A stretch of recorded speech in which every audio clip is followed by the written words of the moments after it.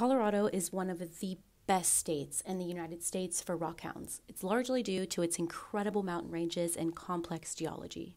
The best time to rockhound in Colorado will be between spring and fall when the weather is warm enough and the ground isn't covered in snow. Many promising locations are quite difficult to access without a capable vehicle, and keep your eyes peeled when driving through Denver, as you may be able to find some crystals hiding in the pegmatites and the road cuts. The state gemstone is Aquamarine and the state mineral is Rhodochrosite.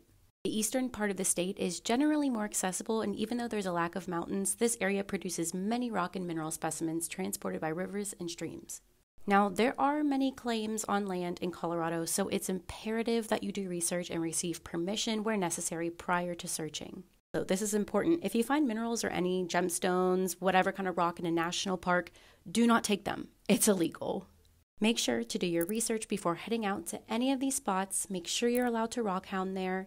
Be wary of any hunting seasons and locations. Some areas may be better for more experienced rockhounders, and it's important to make sure you're staying safe as well as following all the rules and regulations of these spots to preserve and respect the minerals that grow there.